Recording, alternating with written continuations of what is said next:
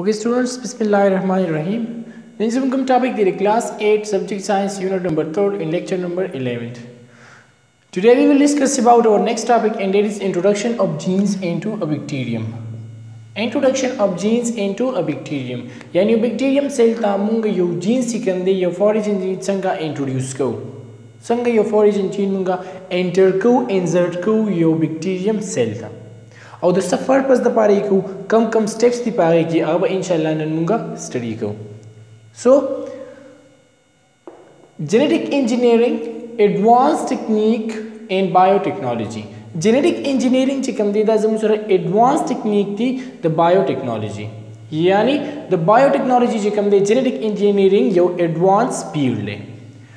The scientists select and isolate the useful gene from one organism and insert it into a bacterium.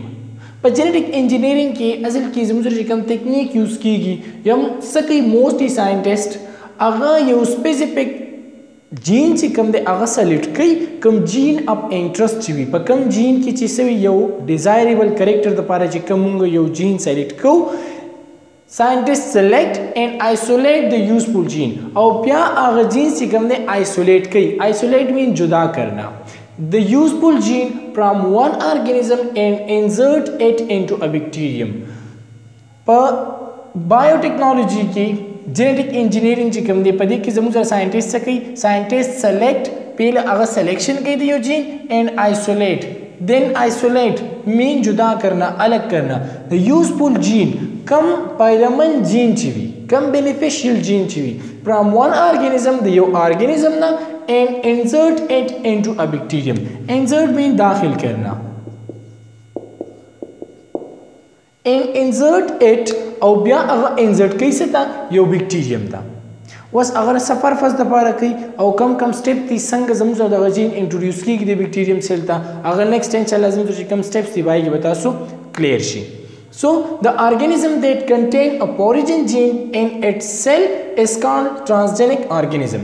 उस पर कम organism की चीज़ मुख्तर the foreign gene भी यानी मुंगा चिकम दे यो organism द scientist से चलवा को अब यो foreign gene रावलो और यो organism दे introduce को enter को दक का कम organism द चिदा gene introduce शुदा जमु सरा सशुदी तुम transgenic organism वायु. For example जमु सरा hybrid जुआर दी या hybrid प्याज दी देते जी कम दे से शिवे दी जीन्स जी कम दे इंट्रोड्यूस शिवी दी पदी की यानी जीन अब इंटरेस्ट कम डिजायरेबल कैरेक्टर द पारा ची कम जीन्सु आगा साइंटिस्ट आगा सीधी ते इंट्रोड्यूस करी दा सिंथेसाइज शिवी दी यानी हाइब्रिड जुआर जी कम दे ताजुम जरा नेचुरल नहीं कुदरती नहीं बल्कि दा सिंथेसाइज शिवी दा दसी जोड़ शिवी दी साइंटिस्ट ची कम दे द्वी पदी बानी कार करी जीन्स ची कम दे आगे वर्तवर इंट्रोड्यूस करी दे यखपल कैरेक्टर द पारा नु जमुन जरा ची कम ऑर्गेनिज्म राजी बियार दा जीन्स पोज पानी आगे तसवई आगे तो वही transgenic organism. The inserted gene produce the desired products in transgenic organism. मुंगा जी कम दे वो scientist यो खास gene ची कम दे अवले introduce की यो organism था यो gene ची कम दे रख लियो आगा organism था introduce की या और enter की वले की जगह ची आगा ची कम product पकारुई कम desirable product ची कम भी desired product कम प्रोडक्ट चीज़ मुंगा द ख़ुशी भी यानी कम ची मुंगा वार्ड उस दादी मुंगा बज़ियात अमाउंट पानी राकी यानी द हाइब्रिड जुआर पैदावार ची कम भी अगर से भी द आम नेचुरल जुआर ची कम दी दागे पनिस्बत द हाइब्रिड जुआर पैदावार सेवा भी ये दगा शान ची कम दे हाइब्रिड प्याज का तासु गोरे द आगे साइज द आगे पैदावार ची कम दे अगर ज़्यादा हुई पनिस्बत तो आम ची कम जमुन सर प्याज दी द आगे पनिस्बत वो दासम सर वली दी जगह ची पता है कि ची कम डिजायरेबल जीन्स हो कम जीन्स मुंगा तक के कैरेक्टर द पारा साइंटिस्ट ची हमने इंट्रोड्यूस करी थी तक का डिजायरेबल प्रोडक्ट्स द पारा एंड ट्रांसजेनिक ऑर्गेनिज्म पता का ट्रांसजेनिक ऑर्गेनिज्म की कम द जीन इंट्रोड्यूस से दे दैट कजम sir transgenic organism they was process of introducing gene into a bacterium कम प्रोसेस ची कम दे इन्वॉल्व दी बसकी ची जमुन सर यो जीन इंट्रोड्यूस की यो बैक्टीरियम सेल था. First number सोई the first step is the identification and isolation of gene come gene of interest from donor organism. पर first step के scientist से कही first step is the identification and isolation of gene come gene of interest चली from donor organism. लावल जे कम दे scientist identification के दे यो खास gene لکه زموږ سره مونږ وایو چې هر یو کریکټر چې په لیوینګ ارګانیزم کې وي هغه کنټرول کوي جینز. اوس که زموږ هایټ دی، که آی کلر دی، که سکین کلر دی، دغه شان که په پلانټس کې مونږ واخلو د هغوی ییلډ پیداوار چې کوم دی یا د هغوی هایټ چې کوم دی، د هغوی لیف سایز چې کوم دی، دا کنټرول کوي. هر یو جین خپل خپل کریکټر کنټرول کوي. اوس مونږ غواړو چې یو خاص کریکټر چې کوم په یو پلانټس کې دی یا په یو ارګانیزم کې یو خاص کریکټر دی، ټالنس دی یا د هغې پروډکټیویټي ده، د هغې پیداوار دی. اوس د دې پیداوار دپاره کم جین چې کوم دی څه کوي، په دې پیداوار کې هیلپ کوي، یعنې دا سیوا کوي. یا کم جین چې کوم دی هغه کنټرول کوي د دې پلانټ د هایټ، یا کم جین چې کوم دی کنټرول کوي څه شي د لیف د سایز. اوس دغه جین چې کوم دی پیر آیډنټیفیکیشن. په فرست سټپ کې مونږ چې کوم دی آیډنټیفیکیشن یعنی مین هغه جین پیژندل چې کم جین زموږ سره یو سپیسیفیک کریکټر کنټرول کوي. بیا آیسولیشن اف جین فرام ډونر ارګانیزم. او کله چې دغه جین آیډنټیفیکیشن وکړي چې زموږ سره یو خاص کریکټر فار ایگزامپل هایټ چې کوم دی یا ییلډ پروډکټ ییلډ چې کوم دی هغه کنټرول کوي یو خاص جین. فار ایگزامپل بی جین دی، فار ایگزامپل بی جین دی هغه زموږ سره کنټرول کوي څه د یو پلانټ یا د جوارو فار ایگزامپل والو د هغې چې کوم دی څه کنټرول کوي، د هغې کنټرول کوي میز چې کوم دی، د هغې کنټرول کوي پروډکټس پروډکټیویټي چې کوم ده، ییلډ پروډکټیویټي د هغې پیداوار چې کوم دی هغه کنټرول کوي. اوس دا جین چې کوم دی آیډنټیفیکیشن د دې وشو چې دا جین کنټرول کوي دغه پروډکټیویټي. بیا د دې چې کوم دی آیسولیشن. آیسولیشن مین دغه جین چې کوم دی دا جدا کول د څه نه، د ډي ان اے نه، یعنې د ډونر ارګانیزم نه. اوس ډونر ارګانیزم کم یو دی د کم نه چې دا جینز ساینټسټ اخلي آیسولیټ کوي، دا کوم ډونر ارګانیزم دی. فار ایگزامپل په یو ارګانیزم کې یو خاص کریکټر دی هغه کنټرول کوي یو جین، نو د کم جینز چې دا ساینټسټ جدا کوي راخلي آیسولیټ کوي د دې ارګانیزم نه، دغه زموږ سره څه دی، دغه زموږ سره ډونر ارګانیزم دی. بیا آیسولیشن هغه آیسولیټ کوي زموږ سره چې کوم دی ډي ان اے نه، په هغه ډي ان اے باندې ډفرنٹ ټایپ اف جینز دي، مختلف جینز چې کوم دی هغه وي په ډي ان اے باندې. اوس یو سپیسیفیک جین کار کوي، فار ایگزامپل موږ وی بی جینز چې کوم دی پروډکټیویټي لپاره دی، نو دا جینز دوی د ډي ان اے نه، نور جینز هم دي په دې ډي ان اے باندې، خو دا سپیسیفیک جین چې کوم دی دوی آیسولیټ کی، جدا دي کی. په فرست سټپ کې څه کیږي، آیډنټیفیکیشن. لاول چې کوم دی هغه جینز آیډنټیفای کوي، معلومه یي چې کم جینز زموږ سره کم کریکټر کنټرول کوي، اینڈ دین آیسولیټ. او بیا څه کوي، آیسولیشن کوي، جدا کوي، بیلې اف جینز دغه جین اف انټرست، یعنی په کم جین کې چې زموږ انټرست دی، کم جین چې موږ ته پکار دی، د څه لپاره چې موږ جین سره آیسولیټ کوو فرام ډونر ارګانیزم، د یو ډونر ارګانیزم نه. ډونر ارګانیزم تاسو ته ما وی کم ارګانیزم نه چې موږ دا جین راخلو دغه زموږ سره ډونر ارګانیزم دی. بیا سیکنډ نمبر سټپ، an enzyme called restriction enzyme is used to cut the gene from the DNA of donor organism. اوس زموږ سره ډي ان اے تاسو وایي چې په ډي ان اے باندې نور هم ډفرنٹ ټایپ اف جینز وي، هغه هر یو جین چې کوم دی خپل خپل کریکټر کنټرول کوي. فار ایگزامپل زموږ سره چې کوم دی دا ډي ان اے ده، اوس په دې ډي ان اے باندې چې کوم دی ډفرنٹ جینز وي، فار ایگزامپل A B C فار ایگزامپل دا زموږ سره جینز دي، هر یو جین چې کوم دی خپل خپل کریکټر کنټرول کوي. فار ایگزامپل دا هایټ کنټرول کوي، دا ییلډ پروډکټیویټي پیداوار کنټرول کوي، دا چې کوم دی زموږ سره کلر کنټرول کوي، یا چې کوم دی لیف سایز کنټرول کوي. اوس موږ ته پکار دی څه، بی جینز، چې دا چې کوم دی زموږ جین اف انټرست چې کوم دی، کوم چې موږ یو خاص جین راخلو هغه بی دی. نو څه کوي ساینټسټ، the enzyme called restriction enzyme is used to cut the gene from the DNA.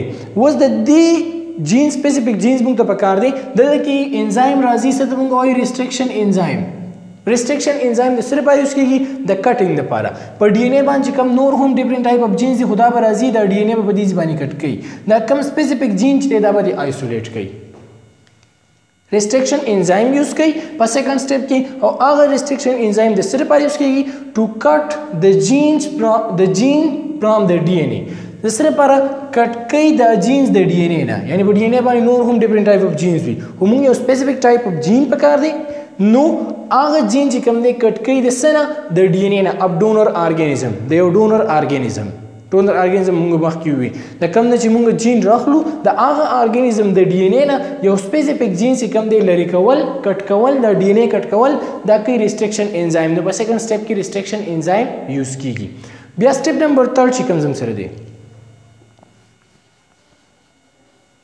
In third number step, the isolated gene is then attached with the plasmid DNA taken from a bacterium. مونږ ویلو چې په بکټیریم کې چې کوم دی پلازمید وي، هغه پلازمید سره isolated gene is then attached with plasmid. پلازمید چې کوم دی سرکولر شیپ وي. بیا کم جین فار ایگزامپل د ډي ان اے نه چې کوم دی مونږ دا جین سکو دا آیسولیټ کړی وو، بی جینز وو، بی جین وو دا چې کوم دی مونږ آیسولیټ کړی وو د څه نه د ډونر ارګانیزم نه. اوس په تھرډ نمبر سټیپ کې د آیسولیټډ جین کم جین چې مونږ آیسولیټ کړی دی از دین اٹیچ وذ پلازمید، دا چې کوم دی اٹیچ شي سره د پلازمید سره، یعنی دا په دې باندې څه شي د پلازمید سره اٹیچ شي. ایم په لازم سره بی جین دی، نور چې کوم دی پلازمید دی. بیکټیریل ایکسترا نیوکلیر کروموسوم چې ورته موږ کوم ایکسترا نیوکلیر ډي ان اے زموږ سره چې کوم وا هغه سوا پلازمید وو ایز ا ویکټر. موږ ویډیو چې دا یوز کیږي په پریویس ویډیو کې موږ بریف سټڈی کړی و. بیا isolated gene is then attached with plasmid DNA taken from a bacterium. کوم ډي ان اے چې موږ د بکټیریم نه اغستې دي، کوم پلازمید چې موږ د بکټیریم نه اغستې د بکټیریم نه به موږ پلازمید آیسولیټ کو. وس د بکټیریم نه پلازمید آیسولیټ شو، الګي چې کوم دی جین آیسولیشن شوی دی، جین آیسولیټ شوی دی د ډونر ارګانیزم نه. د بکټیریم نه پلازمید چې کوم دی مونږ وی چې دا بکټیریم نه مونږ ایزیلی چې کوم دی پلازمید آیسولیټ کولای شو. اوس د بکټیریم نه پلازمید آیسولیټ شو، جین چې کوم دی دا د ډونر ارګانیزم نه رالی. نو د آیسولیټډ جین از دین اٹیچ وذ پلازمید ډي ان اے ټیکن فرام ا بکټیریم. کم پلازمید ډي ان اے چې مونږ د بکټیریم نه اغستې د هغې سره مونږ څه ایډ کو، کم آیسولیټډ جین چې دی کم چې د ډونر ارګانیزم نه مونږ اغستې هغه ورسره ایډ کو. اوس د اٹیچ جین and plasmid DNA are collectively called recombinant DNA. دوی چې کوم دی دلته کې څه شي دلته کې دلته کې زموږ ټو ټایپ اف ډي ان اے راشي، یو د بکټیریم خپل ډي ان اے ده او یو چې کوم دی زموږ سره بی جین چې کوم راغلی دا ډونر ډي ان اے ده. دلته کې زموږ سره لینکیج جوړ شي د بکټیریل ډي ان اے او د ډونر ډي ان اے چې کوم دا هغه دواړه یو سره اٹیچ شي. نو چې کله دا دواړه یو سره اٹیچ شي دې ته بیا موږ وایو ریکمبیننٹ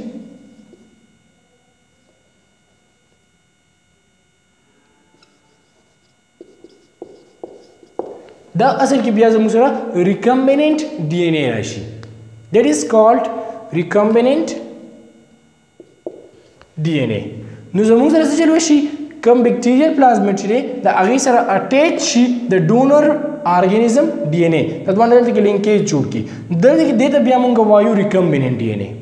ریکمبیننٹ ډي ان اے څه ته وایي، کله چې زموږ سره آیسولیټډ جین از دین اٹیچ وذ پلازمید ډي ان اے ټیکن فرام ا بکټیریم.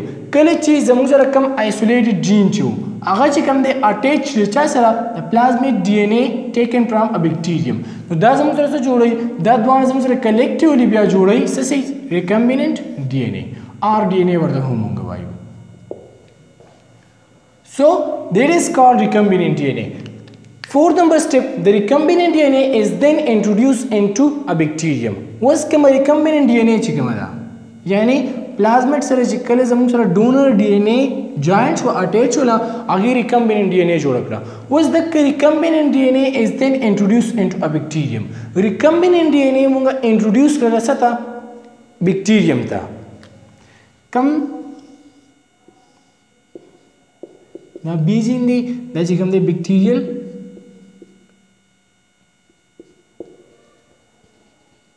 یا زموږ سره پلازمید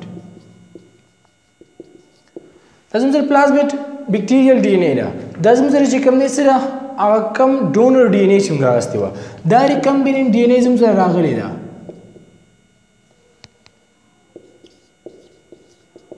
اوس دا ریکمبیننٹ ډي ان اے په فورث نمبر سټیپ کې دا موږ څه کوو انټروډیوس کو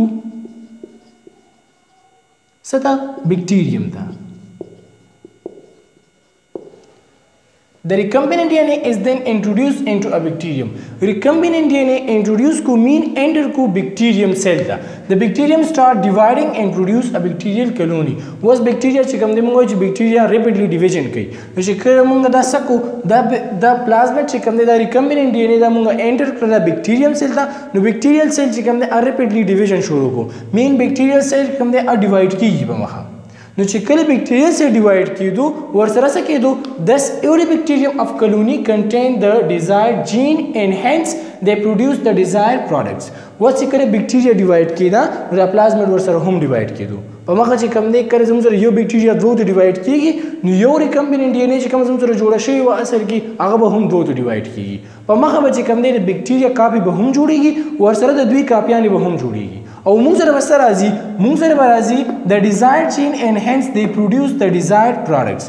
desired products چې کوم دي کوم یا desired کوم پروتین چې زموږ په کار دي فار ایگزامپل ایټسټرا نو کوم ډیزایرډ کوم زموږ د خوښې کوم پروډکټ چې هغه به هم زموږ سره په ریزلټ کې راځي چې کله ریکمبیننٹ ډي ان اے چې کوم دی موږ بکټیریل سیل ته انټر کړه کوم پلازمید بکټیریل سیل ته انټر شو ا بکټیریل سیل چې کوم دی ډیوایډ کېدو په مخه بکټیریل سیل یو نه دوه ته دوه نه څلور ته په مخه ډیوایډ کېږي نو چې کله موږ داسې انټر کړی دی ریکمبیننٹ ډي ان اے چې کوم بکټیریل سیل ته انټر کړي هغه ورسره هم ډیوایډ کېده ډیوایډ اینډ ری ډیوایډ او سره کوي موږ کم ډیزایرډ جین چې هغه هم په مخه ډیوایډ کېدو یعنی چې دا ډیوایډ کېږي ورسره چې کم ډیزایرډ جین موږ انټر کړی دی د ډونر ارګانیزم نه هغې کاپیانې به هم جوړېږي هغې کاپیانې هم په مخه جوړېدي نو موږ له سره کوي د دقې په وجه باندې موږ له راکوي پروډکټ د ډیزایرډ پروډیوس د ډیزایرډ پروډکټس موږ له چې کوم دی سره کوي ډیزایرډ پروډکټس مین زموږ د خوښې کوم پروډکټس کوم جین چې موږ ور انټر کړي دا به یو سپیسیفیک پروډکټ تیاروي نو موږ له چې کوم دی راکوي څه شي ډیزایرډ پروډکټس کوم پروټین چې زموږ په کار دي هغه موږ له راکوي چې څنګه بکټیریا سره ډیوایډ کېږي هغه شان ورسره دا ډي ان اے هم ډیوایډ کېږي او موږ ته ډیزایرډ پروډکټس چې کوم دی ایز ا ریزلټ موږ ته هغه راځي نو دا و زموږ نننی ټاپک انټروډکشن اف جین انټو ا بکټیریم او د هغې سټیپس process of introducing gene into a bacterium دا په 4 steps باندې وي سمپلی لاول چې کوم دی identification and isolation دی د genes چې کوم دی د donor organism نه secondly موږ restriction enzyme use کوو د donor DNA د کټ کولو لپاره په third number کې بیا زموږ سره څه کیږي اکه donor DNA چې کوم دا هغه زموږ سره اٹیچ کیږي د سره د plasmid DNA سره د بکټیریوم کوم پلازمید ډي ان اے چې ده او هغه ریکمبیننٹ ډي ان اے جوړوي دا ریکمبیننٹ ډي ان اے په 4 نمبر سټیپ کې بکټیریل سیل ته انټروډیوس کیږي بکټیریل سیل ډیوایډ کیږي اینډ ری ډیوایډ کیږي ورسره د جینز هم چې کوم موږ انټروډیوس کړی دی د بکټیریل سیل ته د پلازمید ته هغه ورسره هم ډیوایډ کیږي او موږ سره کوي کوم ډیزایر پروډکټس چې کوم زموږ د خوښې پروډکټس چې هغه په ایز ا ریزلټ کې موږ راځي That's enough for today. Thank you.